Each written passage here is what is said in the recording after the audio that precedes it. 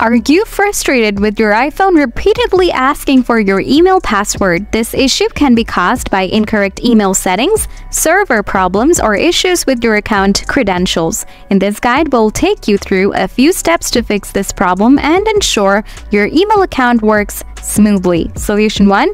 Remove and re-add the email account. Open Settings, scroll down, tap Apps, scroll down and tap Mail, tap Email Accounts.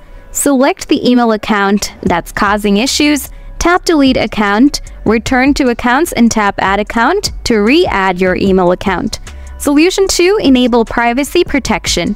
Open Settings, scroll down, tap Apps, find out Mail app, and tap Mail. Scroll down, tap Privacy Protection, turn on Protect Mail Activity. After that, simply just restart your iPhone. Solution 3.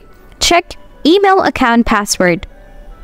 Go to your email provider's website, open Browser, tap Profile, tap Manage your account, swipe to Security, scroll down, tap Password, now tap Forget Password. From here, try to change your password to solve your issues.